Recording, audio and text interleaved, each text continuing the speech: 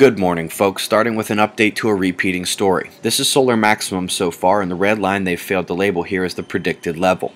We were predicted to be very low, and as you can see, we're even lower. This is related to our collapsing atmosphere. It is supposed to expand and contract with the rise and fall of solar flares during maximum and minimum, but we are now witnessing a very serious contraction. Way more than expected, and because it's what they do when they don't want to explain the real cause of climate change, they just blame CO2. Well, the lack of flares and solar minimum is an issue with the collapse, as we know, but this last minimum was seriously low. One of the deepest minimums as of 2008 was met with reassurances that this was as low as we can go. But 2009 was even lower, and it wasn't for many more months until the sunspots began to return en masse. Even now, the flares aren't happening. Even this is misleading because the Earth-side sunspots don't appear to be flaring. I have many videos on why this lack of flares is a huge atmospheric game changer. The US drought took the fall off, kind of, but is back on the rise now, again approaching more record levels.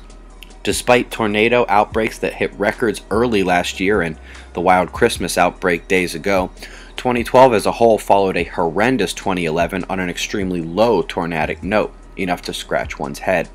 Also, looking at the solar magnetics, we can just about say that the sun's poles have flipped. It's not totally complete yet, but hey, our eyes can see the story. Tropical storm Wukong is a shell of its former self, currently out in the South China Sea. Europe, that low is boring. Get some different weather. At least the northern peninsula is going to warm up tomorrow. If it looks like a cyclone is bearing down just north here, close to Samoa, you are correct. A small but deep low will have winds near 80 miles per hour. The low-pressure system in the southern part of the U.S. will bring severe storms to the Gulf tonight.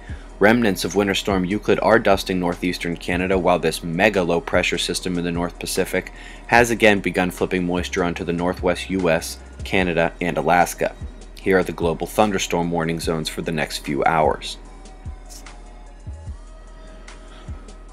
When the magnetic danger dies down, so do the flares. Approaching the floor here as our decaying region turned the western limb, with our newcomers still a bit shy about popping one our direction, as has been true for the majority of the last 13 months.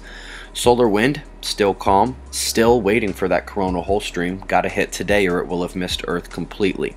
Keep watch on those filaments too. Luckily this one didn't erupt. Last 6-point quake was in Vanuatu a week ago. I expect the drought to end before the new year, as the quake watch continues with a full moon as I speak and space weather expected to strike. Eyes open. It's 6:35 a.m. Eastern Time, and that's the news. Be safe, everyone.